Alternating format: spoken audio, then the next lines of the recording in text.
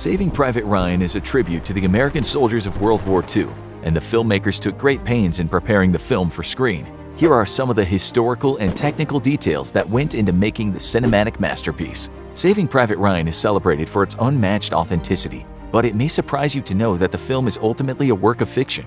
Written by Robert Rodat, the film draws inspiration but is only loosely based on the true story of the Nyland brothers, Edward, Preston, Robert, and Frederick. The four were sons of Agnes Allison of Port Carbon, Pennsylvania, and a monument was erected in their honor. Preston and Robert were killed in combat a day apart in June of 1944, and it was believed that the eldest brother Edward had also perished, but was later found to be a POW in Rangoon.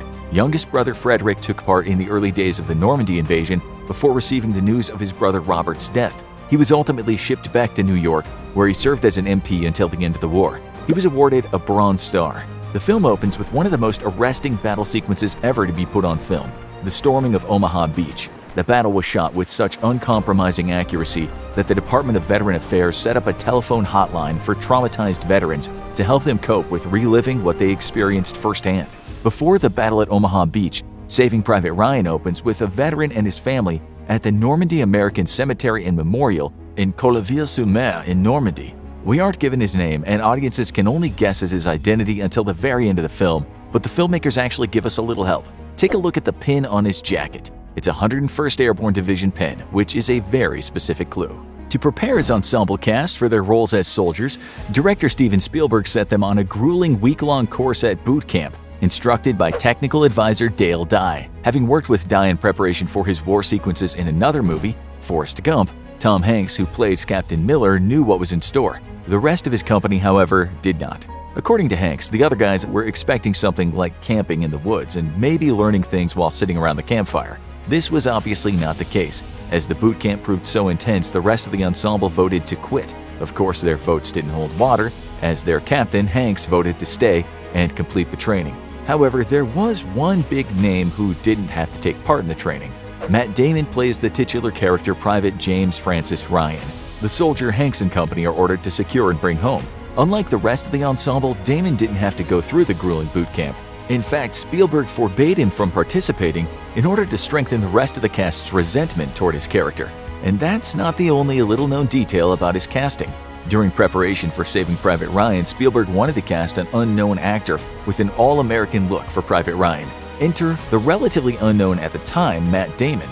Of course, Spielberg had no way of knowing that Damon would win an Oscar for Good Will Hunting that year and become an overnight star before Saving Private Ryan was even released. Still, Damon's identity was deliberately kept from audiences until later in the movie. Take a look at the scene where Mrs. Ryan is given the horrible news about her sons. Inside the doorway on the right is a photo frame of all the Ryan brothers. However, James's face is mostly covered by a small American flag. By not sharing his identity with the audience, Spielberg puts us in the same position as Captain Miller and company, trying to find a needle in a stack of needles. If it's precision you're interested in, look no further than Private Daniel Jackson of West Fork, Tennessee, played with unwavering tenacity by Barry Pepper. Much thought and detail went into developing the character of this left-handed sniper. For instance, take a look at his right thumb. Do you see the bruise under his nail? This was a common injury for soldiers in World War II because soldiers would regularly get their thumbs caught in the loading mechanism of M1 Garands. Another authentic detail can be found in Jackson's choice of scopes. In the movie, Jackson uses two, a Uretti 8-power scope on the left and an M73B 2.5 meg scope on the right. Jackson swaps between them regularly, and over time this results in his Uretti 8-power being unzeroed, which causes Jackson to miss shots more often later on. Here's one more interesting fact about Private Jackson. In the scene where Captain Miller blindfolds the German prisoner, pay close attention to Private Jackson. Do you see the way he ties his rifle sling around his arm? This is a rifleman technique marksmen use to keep a steady aim. Jackson's preparing to execute the prisoner based on Captain Miller's actions. Watch his confused reaction once Miller says they're letting the prisoner go. Not every soldier is so lucky. During the Omaha Beach sequence, we see a medic get hit in the canteen. Notice how the canteen loses water before the blood of the wound begins to seep out. Another bit of detail can be found in the sound design used for the battle sequence, particularly with regard to sniper fire. In Private Jackson's first sniper sequence, did you notice how his gun flares? You see the German sniper get shot, and then you hear the gunshot. This isn't an error. The filmmakers were paying close attention to the speed of sound and how it would play out in normal space. Here's another interesting fact about Jackson. In the battle scene in the French village, Jackson shoots a German sniper in the eye through his own rifle scope. This shot pays tribute to a Marine Corps sniper named Carlos Hathcock, who shot an enemy the same way in real life, a shot that snipers have tried and failed to make sense. After Captain Miller and his men make their way inland from Omaha Beach, they're met by 2 German soldiers who try to surrender. The soldiers weren't German but actually Czechoslovakian conscripts, which means they were forced into service by the German army. The Ost, meaning East battalions, were made up of mostly Czech and Polish war prisoners. If you translate their lines, what they're saying is basically, "Do not shoot, I am Czech. I did not shoot anyone, I am Czech." Without a proper interpreter in Miller's ranks during the battle, the 2 soldiers are tragically executed. Miller debriefs with Lieutenant Colonel Anderson, played by Dennis Farina, who gives him the mission to find Private Ryan. Listen closely to Anderson's phone conversation as Miller approaches. He can be heard discussing getting tanks inland at Carrington. Just 3 years after the release of Saving Private Ryan, Steven Spielberg and Tom Hanks would join forces again to produce the groundbreaking World War II miniseries Band of Brothers. Episode 3 follows Easy Company in their fight in the Battle of Carrington. Sergeant Mike Horvath is played by Tom Sizemore, known for his intense work in movies like Point Break, Strange Days, and Heat. While his character was battling the German army, Sizemore was battling a war within himself during production. Aware of Sizemore's struggle with substance abuse, director Steven Spielberg tested the actor daily and gave him an ultimatum. If Sizemore failed the test just once, he would be fired.